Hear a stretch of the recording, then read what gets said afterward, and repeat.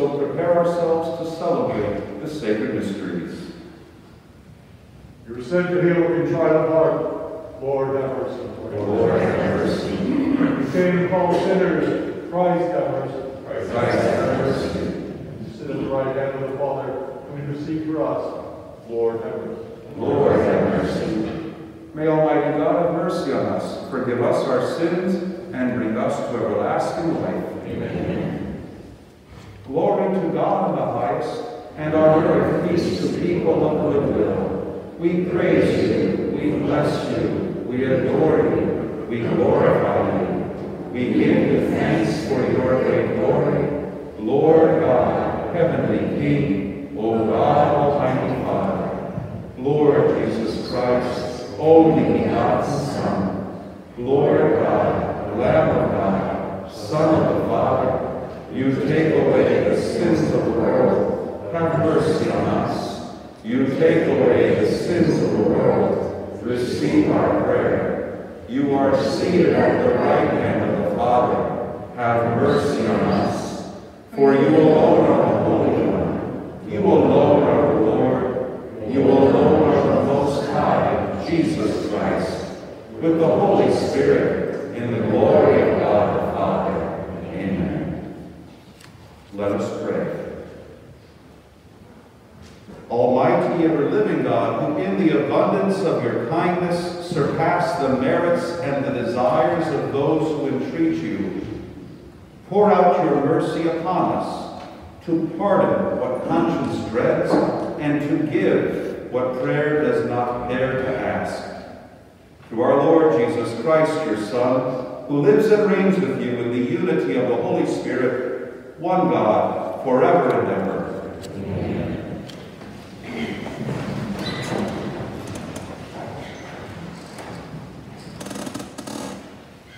A reading from the book of the prophet Isaiah.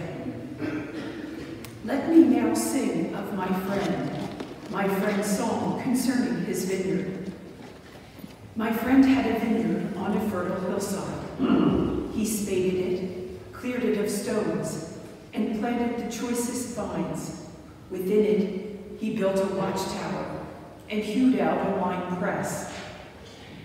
Then he looked for the crop of grapes, but what it yielded was wild grapes.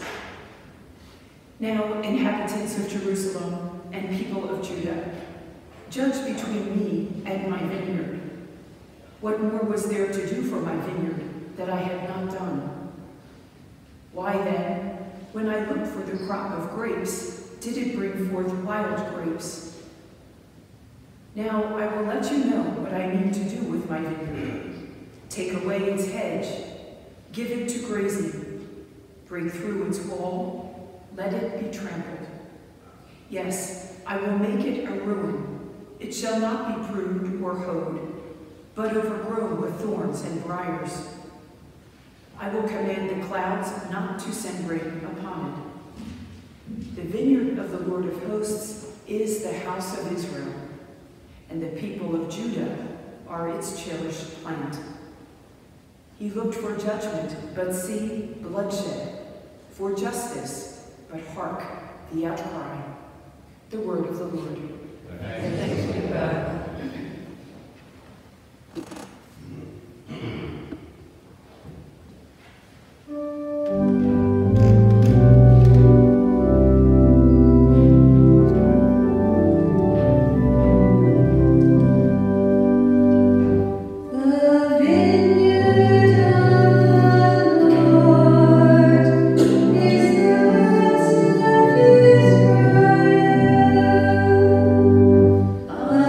Amen.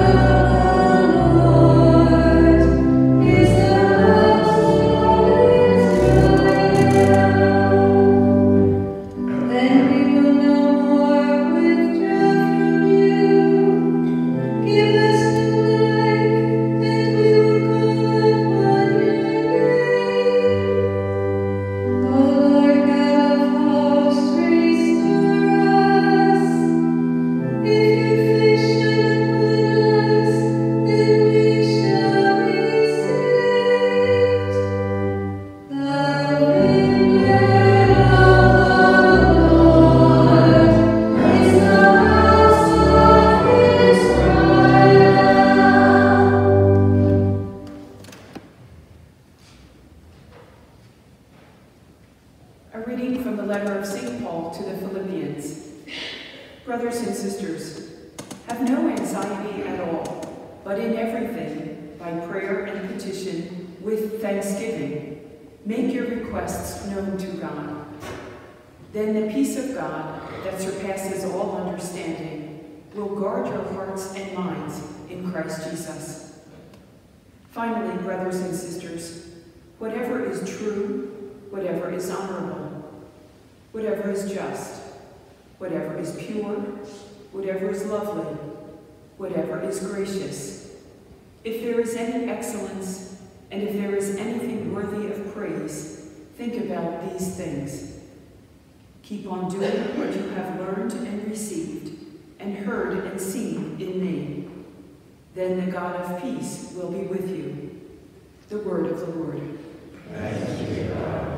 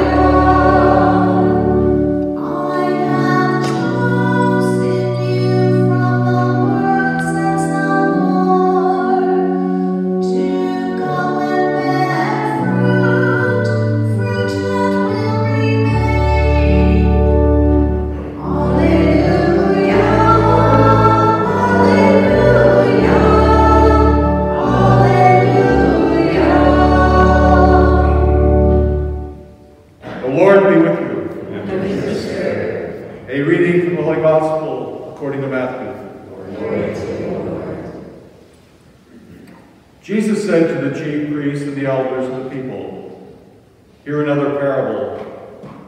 There was a landowner who planted a vineyard, put a hedge around it, dug a winepress in it, and built a tower.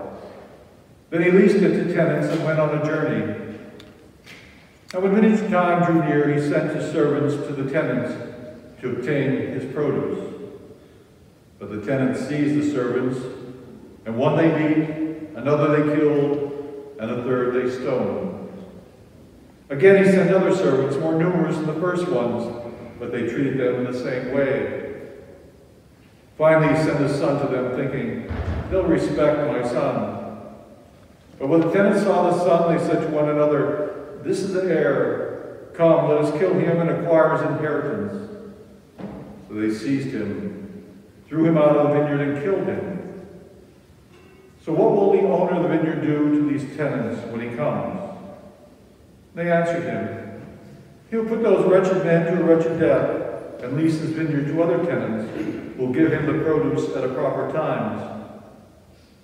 But Jesus said to them, "Did you never read in the scriptures, the stone that the builders rejected has become the cornerstone, and by the Lord has this been done, and it is wonderful in our eyes? And therefore I say to you, the kingdom of God will be taken away from you and given to the people that will produce its fruit." The Gospel of the Lord.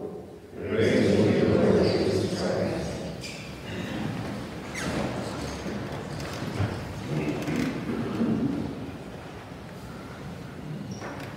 In the name of the Father, and of the Son, and of the Holy Spirit, amen. The vineyard of the Lord is the house of Israel. Whenever, if we go back in time to when we're sitting in English class and we're told to identify the moral of the story, sometimes it's, what's the teacher looking for? What was the moral of the story that we're supposed to get from it? The easiest thing about this Sunday in ordinary time is that the scripture itself tells us the moral of the story, that the vineyard of the Lord is the house of Israel. So, what is the house of Israel? 2,000 years ago it was Israel. With the foundation of Christ's gospel in the world, it becomes the church. The vineyard from the Old Testament was identified with Israel. In the New Testament, With the blood of Christ, we become people of a new and eternal covenant. Now let's see how that vineyard is tended. God does all the work. He establishes everything according to his wisdom and in his love. And then what does he do? He hands that vineyard, those people of the covenant, over to leaders. What Isaiah is prophesying about, that first reading today, is called the Song of the Friend's Vineyard. The Song of the Friend's Vineyard. What's Isaiah railing against? The corrupt leaders of Israel. The ones who were entrusted with this great covenant, this great gift. And what did they do? They turned their back on it, all the while saying, we're following the laws. Well, you might be following certain laws, but you're missing the point of the law. It's not enough in the Old Testament, it's not enough just to circumcise your children. You got to live with the attention constantly of your heart moving towards the Lord. Sometimes, as Catholics, we are very sacramental and incarnational people. We have rosaries, we have scapulars, we have images. A friend of mine used to be the organist, growing up, he used to be the organist at the Divine Redeemer Church, and his wife was a visiting nurse. And they lived in the Sunbury area, and she was given charge to visit some people in Atlas. And she said, well, what's the direction of your house? Okay, listen to the address. Well, it's the house with the statue of Mary in the window. Now, folks, look in your blocks. How many of your houses, your neighbors, have statues of Mary? That doesn't really narrow it down much, right? And the trap that we can fall into is saying, I'm a good believer. I have a rosary in my pocket. October is the month of the Holy Rosary. It is not enough just to carry it, but that we meditate upon those mysteries of our Lord and the Blessed Mother. It's not enough just to wear the scapular. It's not enough just to carry a statue through the streets and towns celebrating heritage and faith. We have to be inspired by the martyrs, St. Marzion, for instance. It's not enough just to say that we follow the law. The law has to move our hearts toward greater love. Love of the Lord and love of fellow man. So, the vineyard of the Lord is the house of Israel is the moral of the story. But the deeper meaning of that is that we have to identify when we don't tend the vineyard along with the goodness of God. When we neglect our part of the covenant. That's the thing about covenants. They're very hopeful. The covenant is this: God will always remain faithful with us and to us, even when we turn our back on him. He's always ready to take us back. He's always ready to reconcile us. But yet, we have to be willing to admit our faults and say, Lord, be merciful to me, a sinner. This is what happened then in the gospel. Jesus is stealing the metaphor of the vineyard from the prophet Isaiah. And then what's he doing to those leaders? He's talking about how the Father, how God sends all these representatives into the vineyard, into the world. Those representatives were the prophets. Another one they beat, another one they threw out, another one they killed. And then that owner says, I will send my son. And what did they do in killing the son? It wasn't just an act of ignorance. It wasn't just malice, bad will. It was the statement saying, you have no ownership here. It's ours now. You have no heir, O master of the vineyard. We'll kill off the heir, and we become the heirs.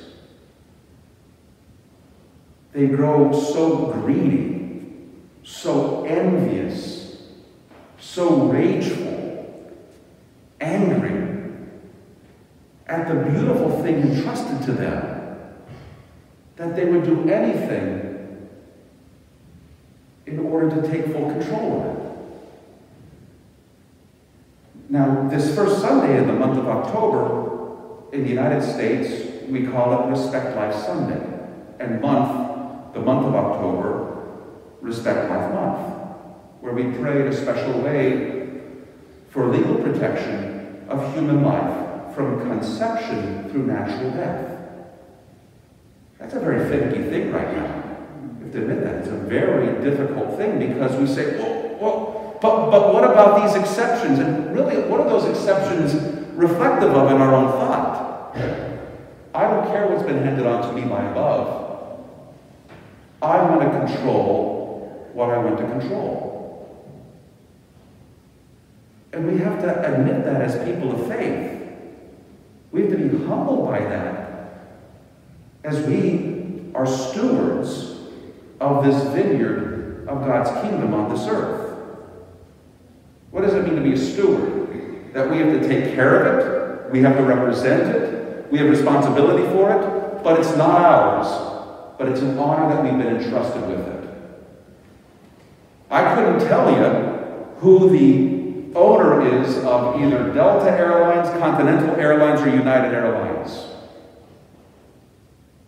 But if I ever fly, what shapes my opinion of the owners?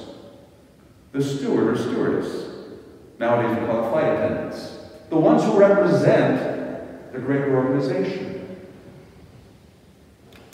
As Christians, dear friends, how do we portray our stewardship of this marvelous gift of this earth, on this earth, and importantly, the greatest gift on this earth, which is human life? How do we care for it? Our part of the covenant. God will give us all that we need. God will provide for everything that we need. But he hands us the keys and says, steward it. They're going to know me, the Lord, by the way that you, my stewards, serve. As the director of seminarians, and I was talking with some folks last week when I was filling in, the seminarians that I'm going to be sending from henceforward are going to have this specific charge to work with your guardian angels outreach. That's part of your way in this parish of tending the vine of human life. Be humbled by it. Think about how great that is. What a beautiful service that's given. Father Hutzko does the same thing over at St. Peter and Paul at Mount Carmel with those free lunches for people who are needy, not just in material goods, but also in friendship, in companionship. We need one another. Think about this time of pandemic. I look forward to the day that we have a campfire in the rectory courtyard, and Father Brommer and I and Father Snyder are able to torch all these dumb masks. They were not made for people who have to wear spectacles, right? However, if this is what it takes in order to preserve the gift of elderly life, people who might otherwise have compromised immune systems, our hearts go out to the people who are suffering from this over at Mountain View. That we cannot let our guards down. That we do what is our part and never fall into the trap of saying, well, yeah, but they were old anyway. My mom and dad are some of those old people. Don't tell them I said that. If you see them at Boyers, please don't tell them I said that, okay? You know, this far, my mom called me up in March. My mother called me up in March. And I was just sitting there going stir crazy, and I work with some, I don't want to give any private information, but like two of the priests I work closely with, one of them has high blood pressure, another one has had a number of different health concerns. I'm healthy, but I don't want to inadvertently negatively affect them. My mom called me up and she said, John, it doesn't look like we're going to have Easter Mass. I said, you're right, Mom. It looks like we're going to be locked down. And tears in her eyes.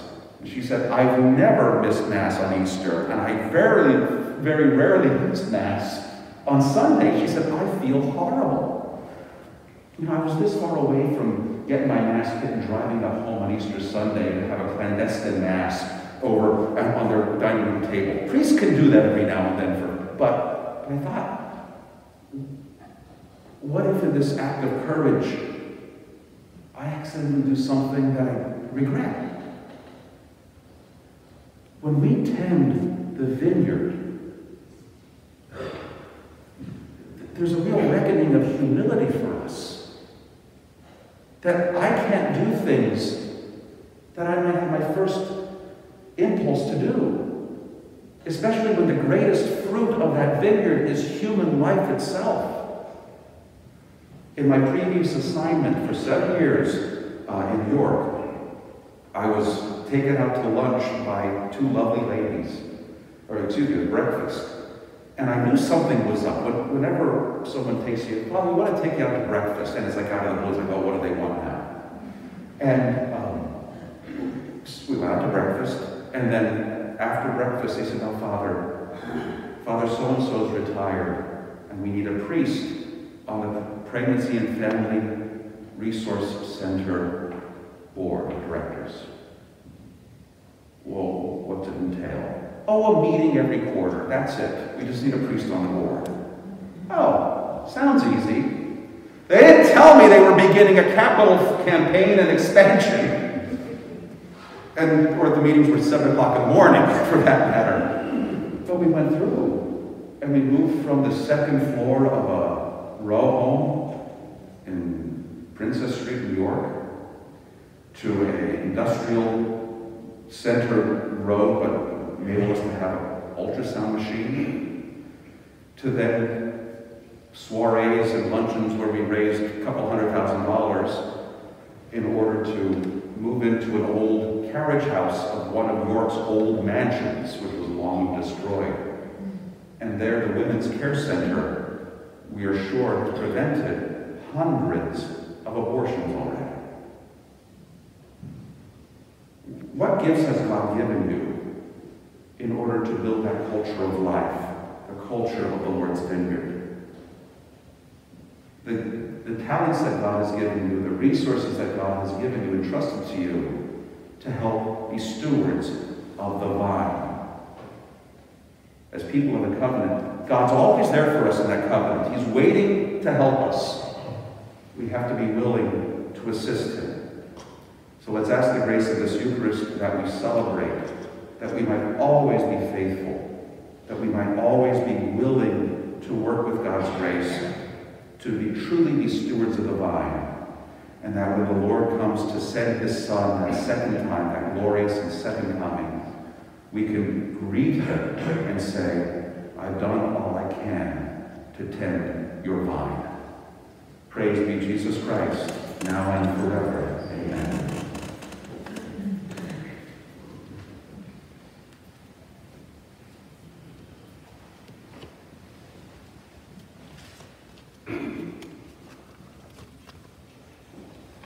I believe in one God, the Father Almighty, maker of heaven and earth, of all things visible and invisible. I believe in one Lord Jesus Christ, the only begotten Son of God, born of the Father before all ages, God from God, light from light, true God from true God, begotten, not made, consubstantial with the Father.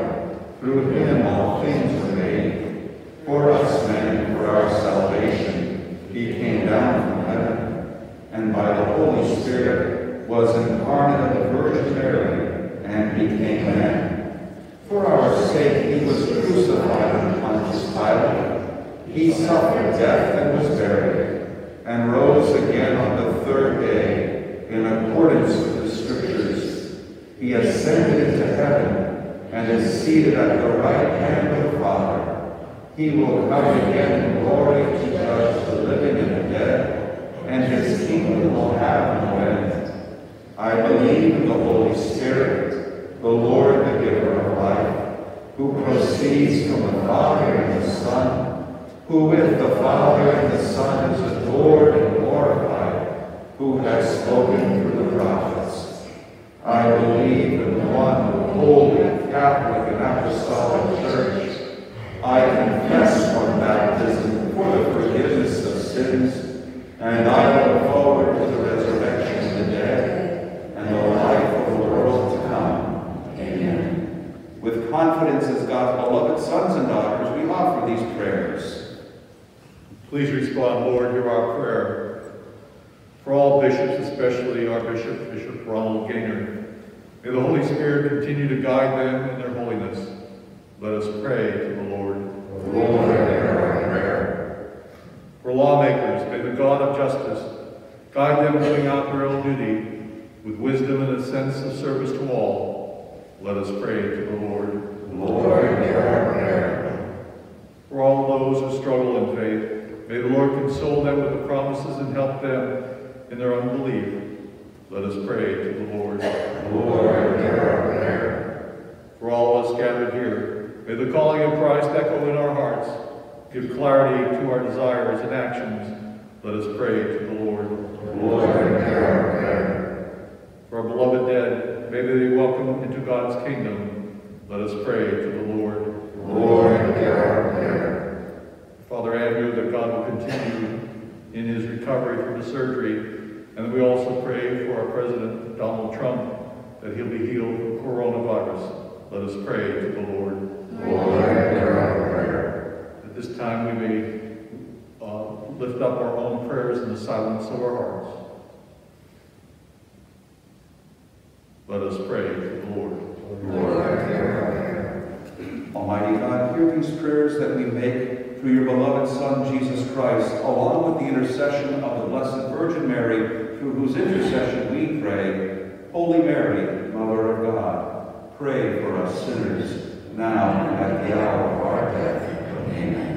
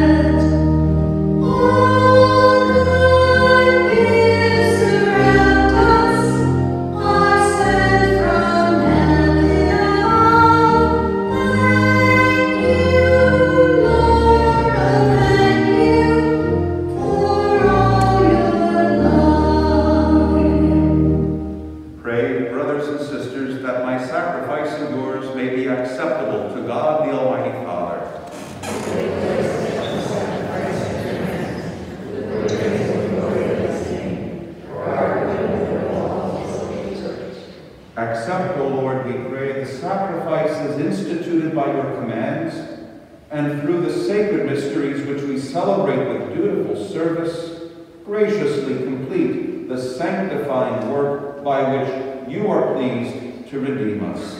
Through Christ our Lord. Amen. The Lord be with you.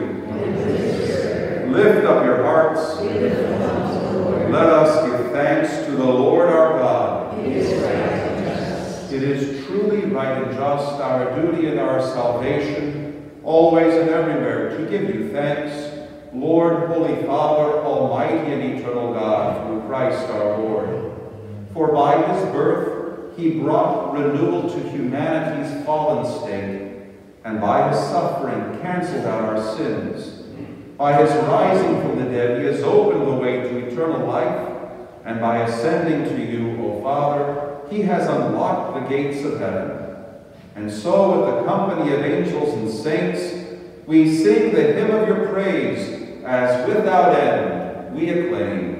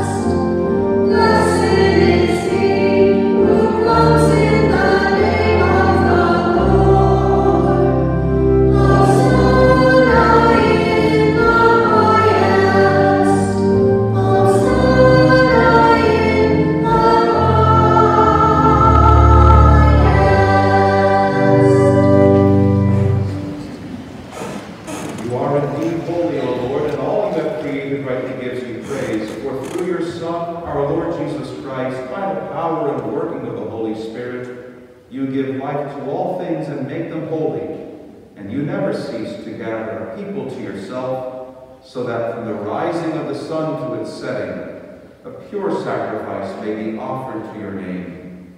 Therefore, O Lord, we humbly implore you, by the same Spirit, graciously make holy these gifts we have brought to you for consecration, that they may become the body and blood of your Son, our Lord Jesus Christ, at whose command we celebrate these mysteries. For on the night he was betrayed, he himself took bread, and giving you thanks, he said the blessing, broke the bread, and gave it to his disciples, saying, "Take this, all of you, and eat of it, for this is my body, which will be given up for you."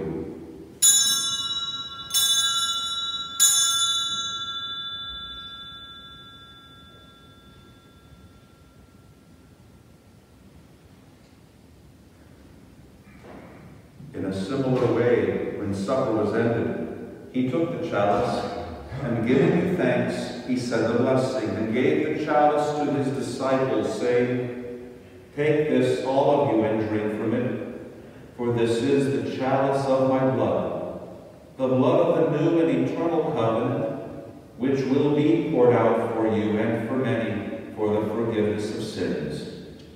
Do this in memory of me."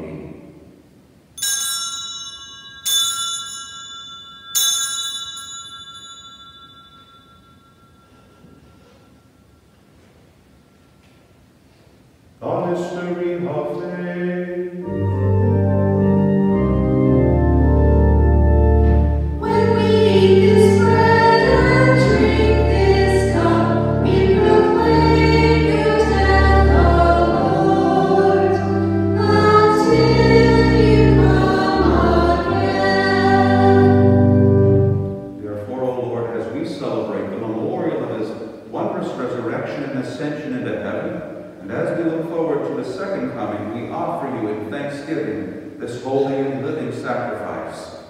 Look, we pray, upon the oblation of your church, and recognizing the sacrificial victim by whose death you will to reconcile us to yourself, grant that we, who are nourished by the body and blood of your Son, and filled with his Holy Spirit, may become one body, one spirit in Christ.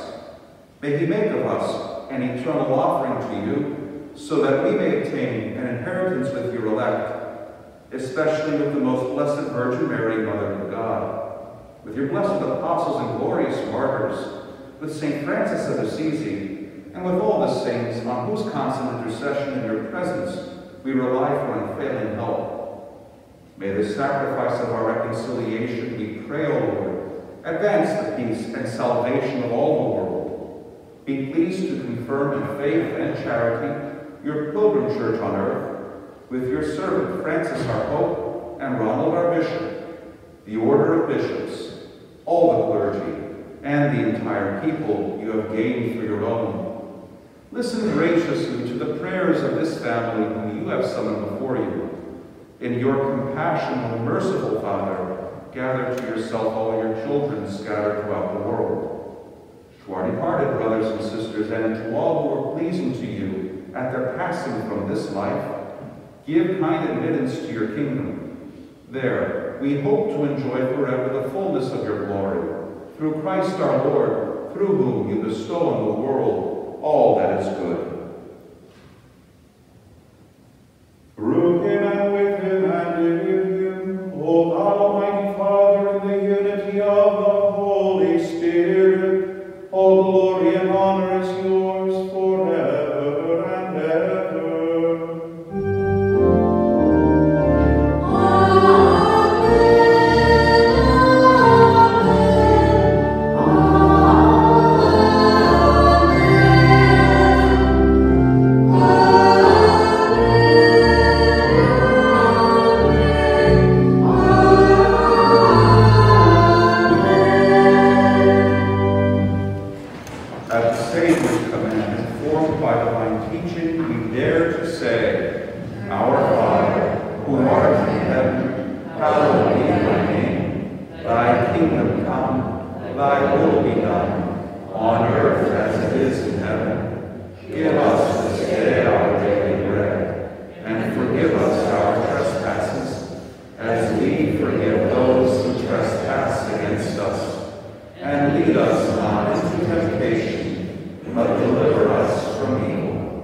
Deliver us, Lord, we pray, from every evil.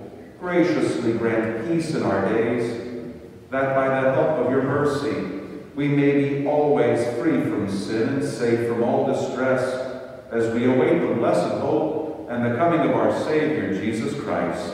With the kingdom of God, the glory of yours, now and forever. Lord Jesus Christ, who said to your apostles, "Peace I leave you, my peace I give you," look not on our sins, but on the faith of your church, and graciously grant her peace and unity in accordance with your will, who live and reign forever and ever.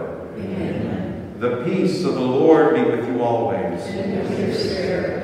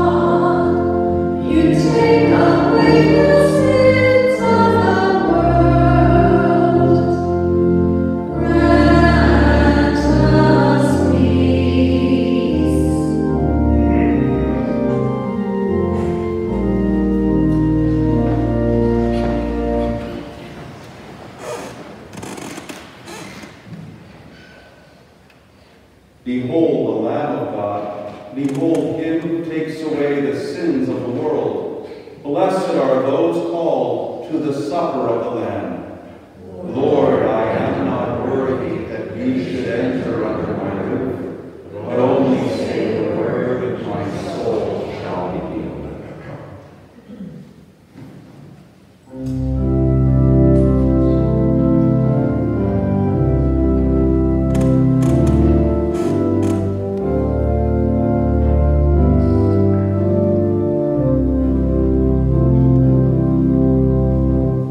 May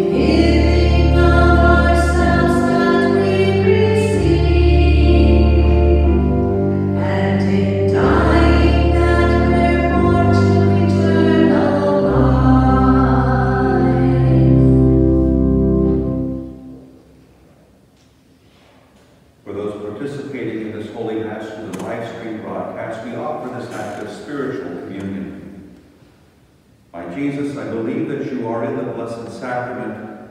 I love you above all things, and I long for you in my soul. Since I cannot now receive you sacramentally, come at least spiritually into my heart, as though you have already come. I embrace you and unite myself entirely to you. Never permit me to be separated from you. Amen. Let us pray. Grant us, Almighty God, that we may be refreshed and nourished by the sacrament which we have received, so as to be transformed into what we consume through Christ our Lord. Amen. On this feast of St. Francis of Assisi today, remember in your prayers our neighbors, the conventual Franciscan friars in Shimoka who do yeoman's work for priests recovering from hip surgeries and whatnot. And also remember the Bernardine Franciscan sisters who served previously in Marian Heights and in St. Casimir's. We give thanks to God for what St. Francis of Assisi began and the people who continue that work begun 850 years ago. Saint Michael the Archangel, defend us in battle, be our protection against the wickedness and snares of the devil. May God rebuke him, we humbly pray.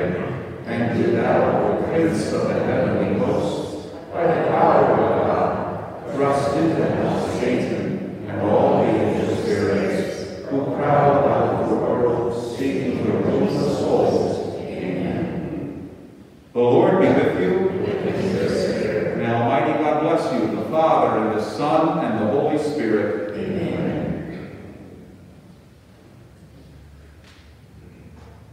Mary Kay, is there an announcement today? Potato cakes. Where? We will be selling potato cakes this coming Friday from 3 to 7 p.m. over at the picnic shed. Is that it? The Mass is ended. Go in peace. Thanks be to God.